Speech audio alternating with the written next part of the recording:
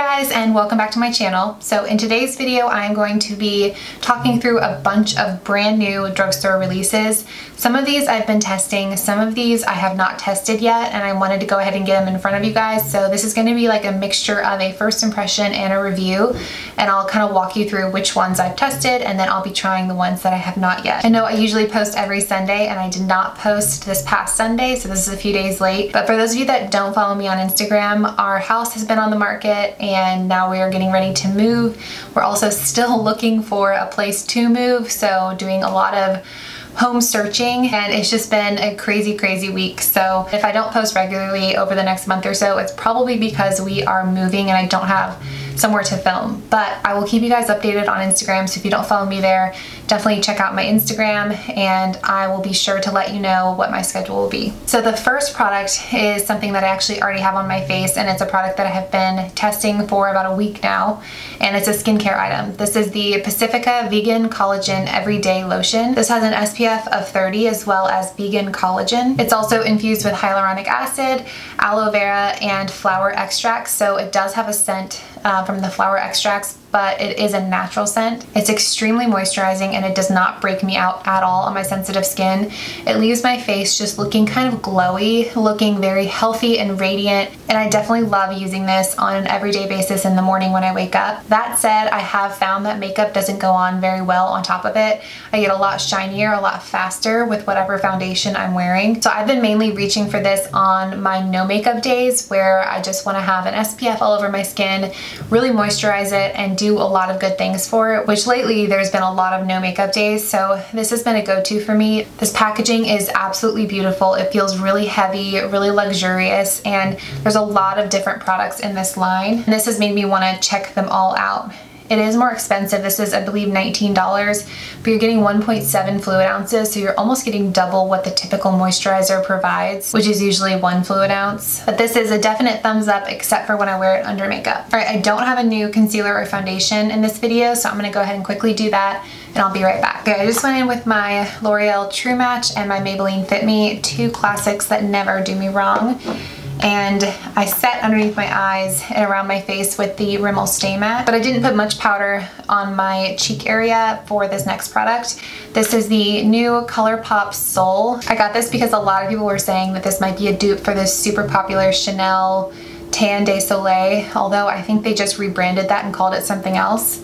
But it definitely looks like it in the packaging. I got the shade medium dark, unfortunately, because that was the only shade left. It was either that or light, but they were sold out of everything else. If I had had my choice, I would have gone with medium. So I'm just taking this on this BH Cosmetics number 6 brush from the Marble Luxe collection. I'm just gonna put this right on my cheek area, anywhere that I want to bronze, and just blend it out.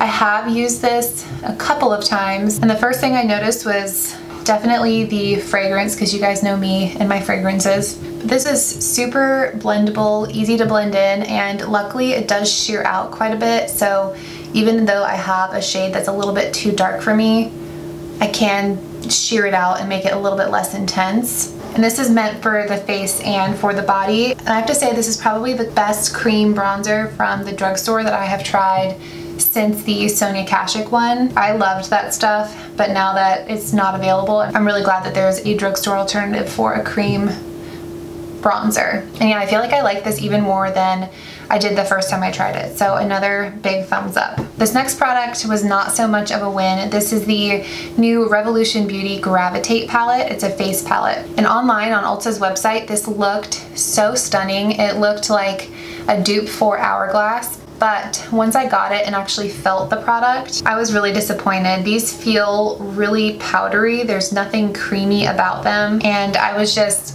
not a big fan. I'm gonna try and apply a little bit of this bronzer right on top just to set this ColourPop bronzer, but I'm using an extremely light hand because, like I said, it's really powdery and it has a tendency to kind of stick to your makeup. But I was really bummed because I love face palettes. I love a palette that covers blush, bronzer, and highlight, because especially right now when I'm living really minimally, I'm trying to keep my makeup bag in my bathroom as small as possible, so it's really easy to hide under the sink. And I was kind of banking on being able to use this, but unfortunately this one is a pass for me. All right, next up for blush, I got this new ColourPop blush. This is the Gummy More Super Shock Cheek Blush. This smells like candy. I'm trying to figure out what candy it smells like. It smells like a specific candy. Maybe it's Skittles, but it definitely has a strong smell. And I'm gonna take my BH Cosmetics number 4 brush to apply this one. I've only used this once and I had a lot of trouble getting the pigment to show up, but I might have been using the wrong brush.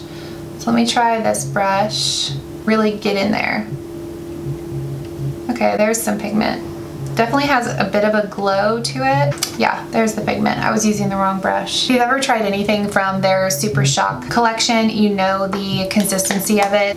They're really creamy feeling powders, and this feels the same. So if you're a fan of that type of formula, I would say these blushes are really pretty, but I don't feel like it's anything super innovative. Okay, for highlight, I got something from the new Revolution Pro line. This is the Lustre highlighter in the shade White Rose. First of all, the packaging on these is so pretty. It's like sparkly.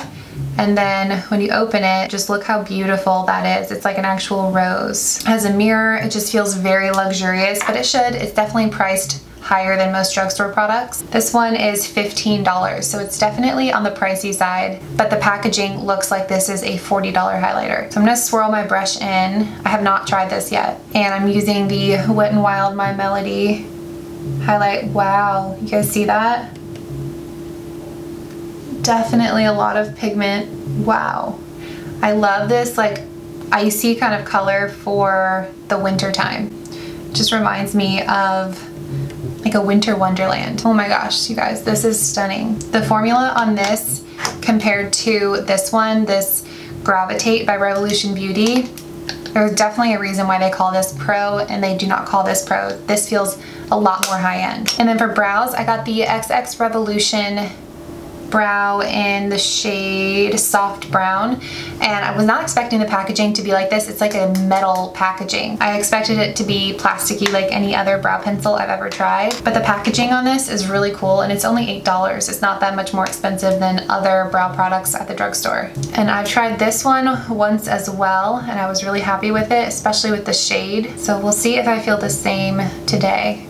Yeah, this shade is absolutely perfect. If you have my skin color, or you just like really natural looking brow shades as a brunette, you don't want like a super dark espresso brown, this is perfect. It's very neutral. If it leans any way, I would say it leans a tiny bit warm, but that's just because my brows are super ashy, and it has a spoolie. Love that. That is another one that's performing even better than I remember performing the first time.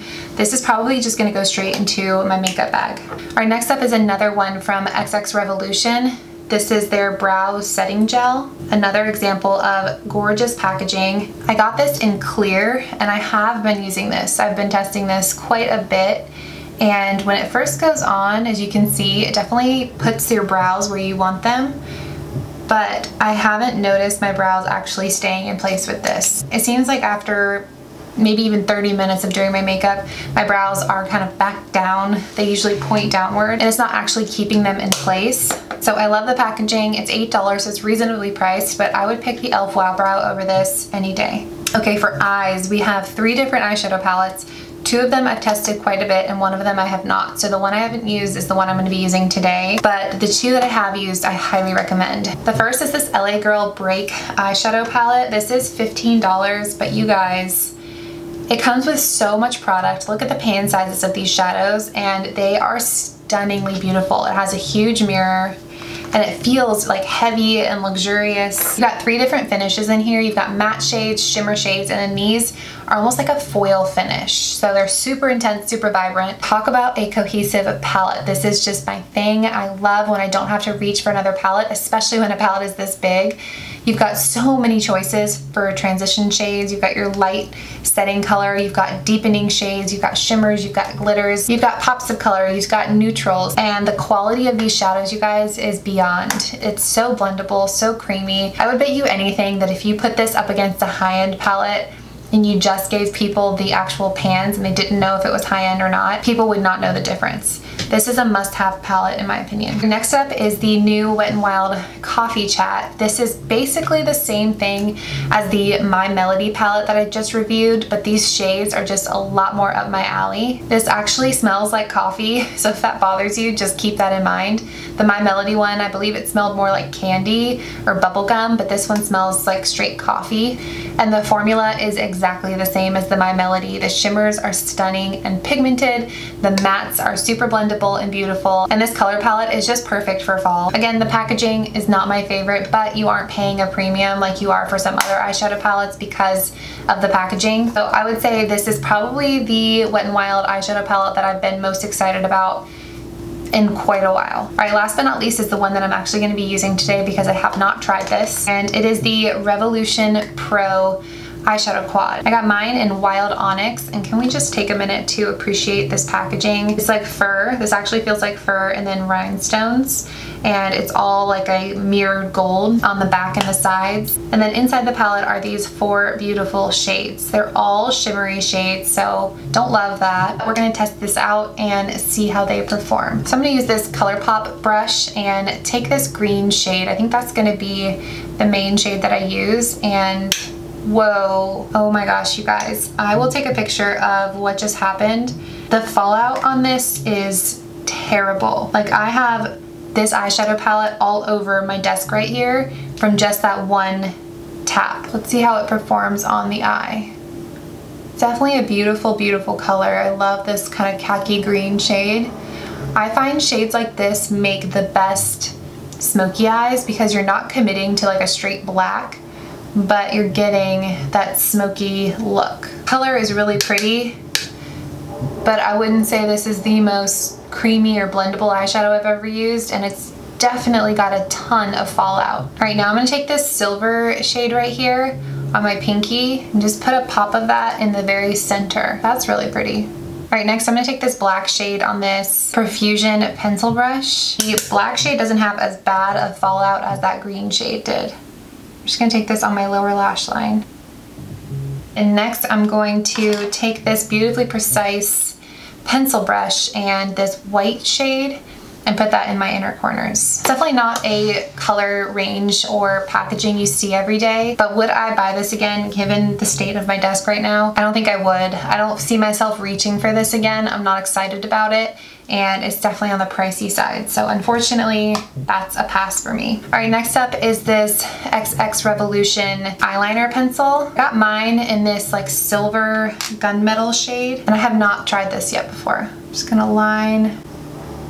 I'm gonna warm it up on my hand a little bit because it doesn't seem to be gliding on very well. I don't know if it's the eyeshadow it's not wanting to blend on top of, but even on my hand, it's kind of dragging. It's not going on really creamy and pigmented like I would want out of an eyeliner. It almost seems like the same level of pigment as the brow product. And I don't love that because you kind of have to pull on that delicate eye area. And so at least first impression of this, I'm not a fan, but I'll keep you guys posted when I try it without any eyeshadow on. Right, next up is this Wet n Wild Mega Volume Mascara. This is new from Wet n Wild.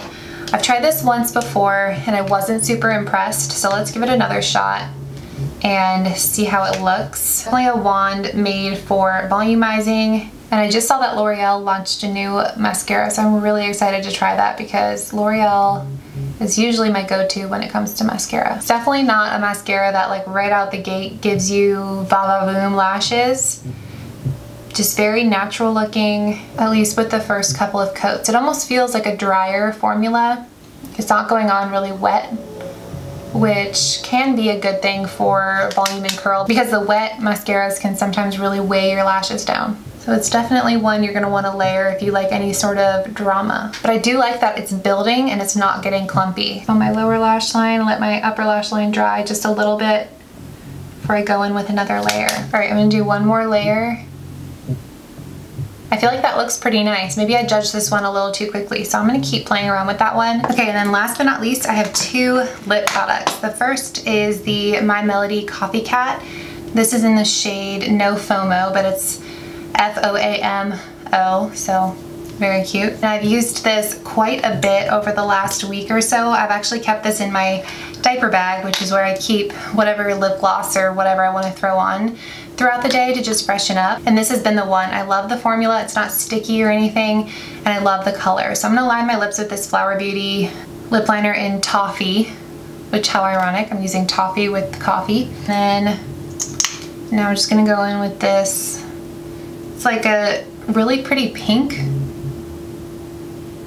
but it's also kind of nudie, and it smells like coffee. I would prefer the smell of coffee over the smell of candy personally. It's just a really pretty, wearable, feminine shade. I really, really like this color. And then the last lip product is this new lip balm by e.l.f. This is a Ride or Die lip balm. I got mine in Tough Cookie because it smells like cookie dough. And I've been using this either at night or on days when all I want to do is wear this moisturizer everywhere and a lip balm, and my lips feel so healthy and so hydrated after wearing this for the day or wearing it for the night. And it's just a fun little treat that it has such cool scents. And that is everything. Thank you guys so much for watching this video. I really hope you enjoyed it. If you did, definitely give it a thumbs up. Let me know what products you want to see reviewed next. I've already had several requests for the new Flower Beauty makeup, so that is definitely coming up. And thank you again for bearing with me, and sorry in advance if I am late on future uploads, but we've got some life changes going on here,